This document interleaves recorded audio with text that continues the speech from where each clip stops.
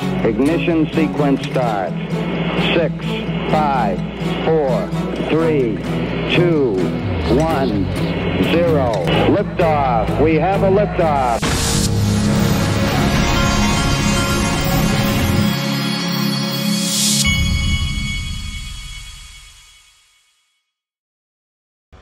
Hey everybody, this is the Digital Asset Investor, and I am taking my son to a haunted, it's actually a haunted hayride tonight.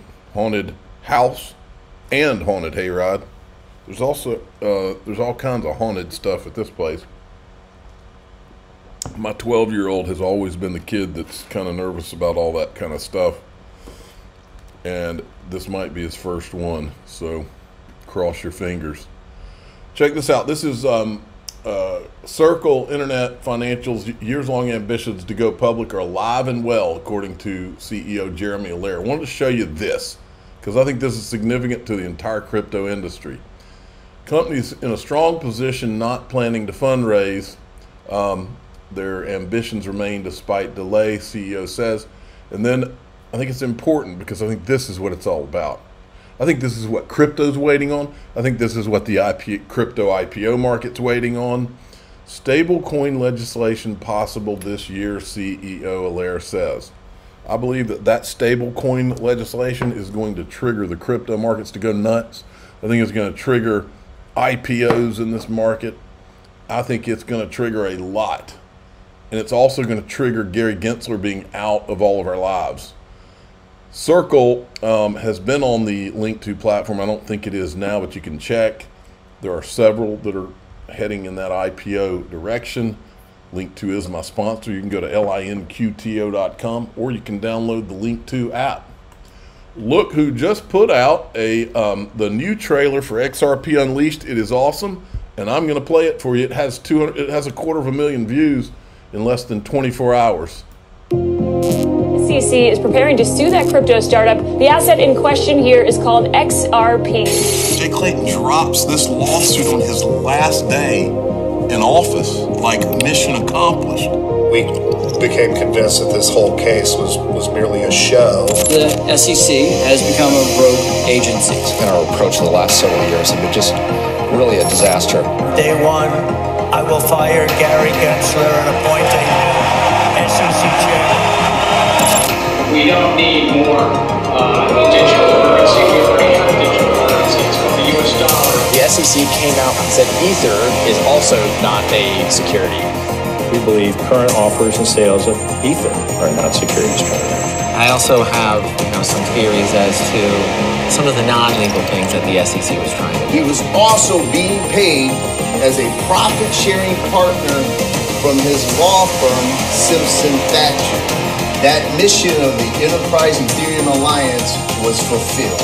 Inman has this unique personal financial interest. He could not be involved in certain matters because they benefited him financially. These two individuals are working at crypto firms that made very big bets on Ethereum. Jay Clayton, within a couple of months, goes to One River who benefited from this decision. If you follow the money, it paints a very clear picture.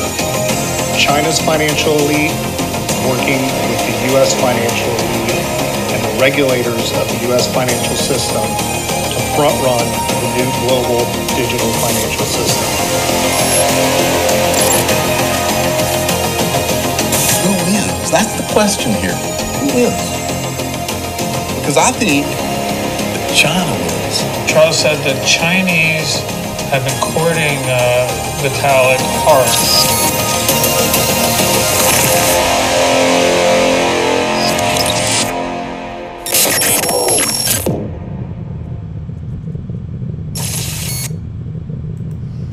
So these, that's an unbelievable, really good job on that. Now, let me hit the refresh button.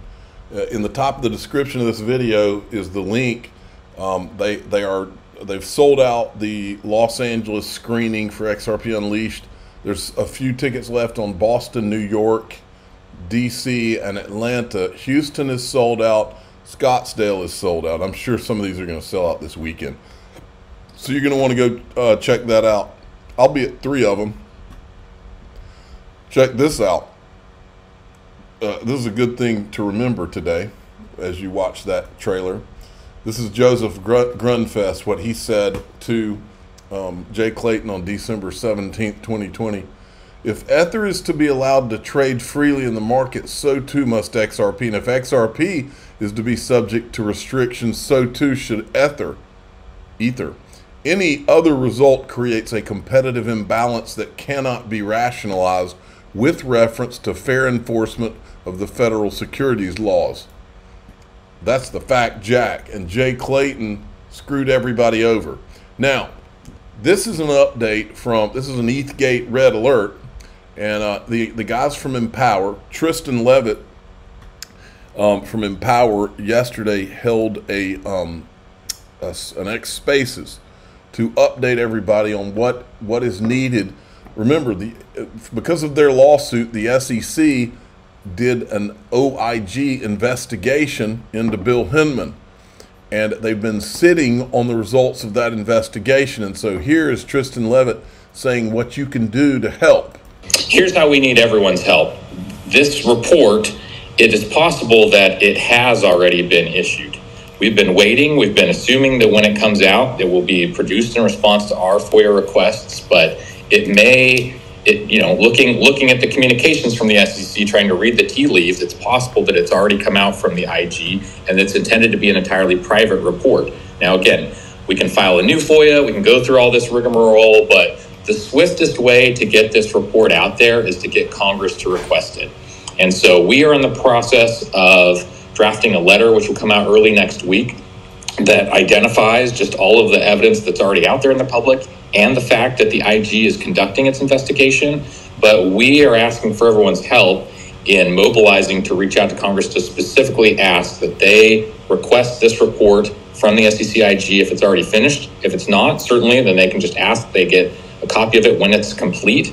But Congress, has greater access than a general FOIA request, and so they will be able to get this report, obtain it themselves. And of course, then we think that they should release it publicly, given the great public interest, given the way that this issue has impacted so many individuals, including probably the vast majority of people on this call.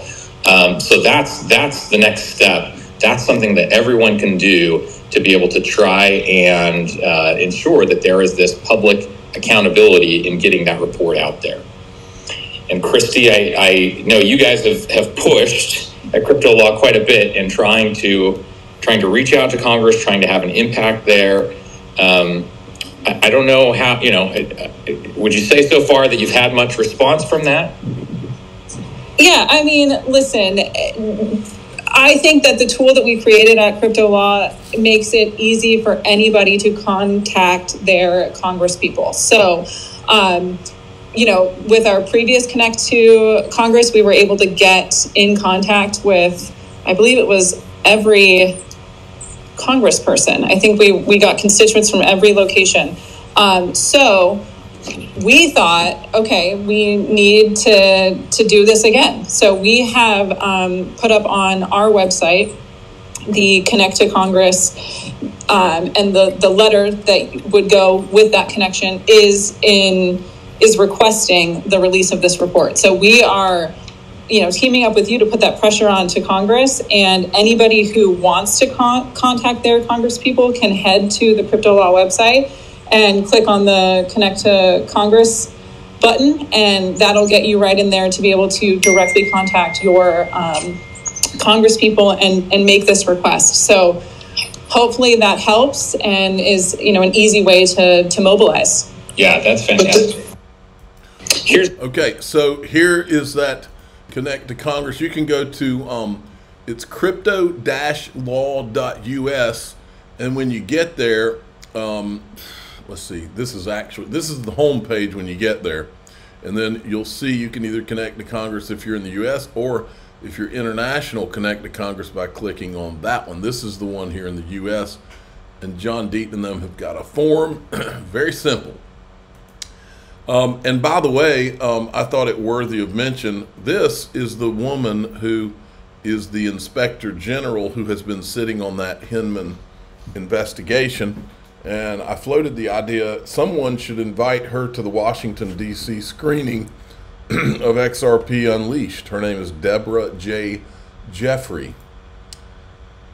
Remember when Brad Garlinghouse said this? FTX and Binance were the two most important, most influential, and probably SBF and CZ were the two most important players in crypto.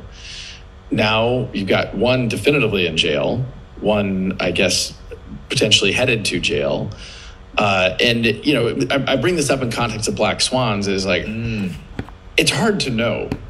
But on the positive, think about the freaking resilience of this industry and market that 2 years ago, somebody who I thought I knew a lot about what's going on in crypto, I would have said these are the two most important companies. The CEOs of the two most important companies now either are in jail or I think headed there. Yeah.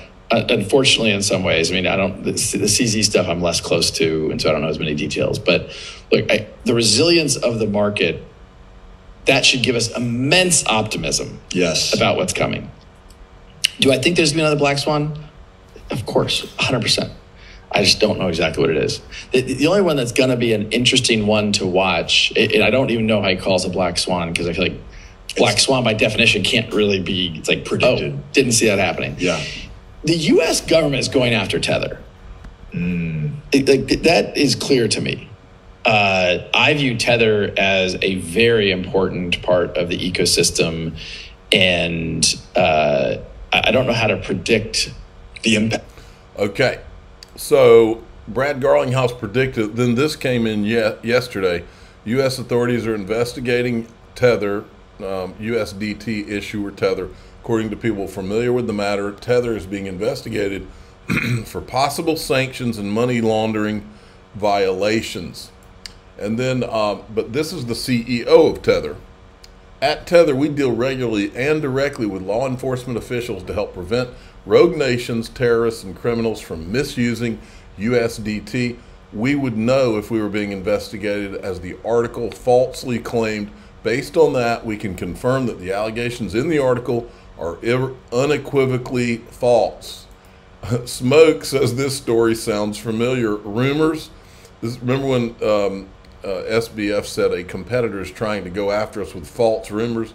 FTX is fine. Assets are fine. Details. Then this is more what I wanted to show. This is Tether's. He's specific that it's an attestation for Q2 2024. Another great quarter. Short summary of it's attestation, not audit, because they won't do that. His attestation says 1.3 billion in net operating profit, 520 million increase in Tether's group-owned equity, bringing it to a total of 11.9 billion, 5.33 billion in excess reserves, more than 97.5 billion in U.S. Treasuries, direct and indirect exposure. $7 billion increase from previous quarter.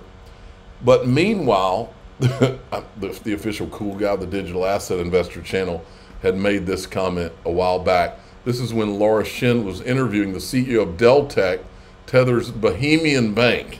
You know, the same Bahamas where FTX was.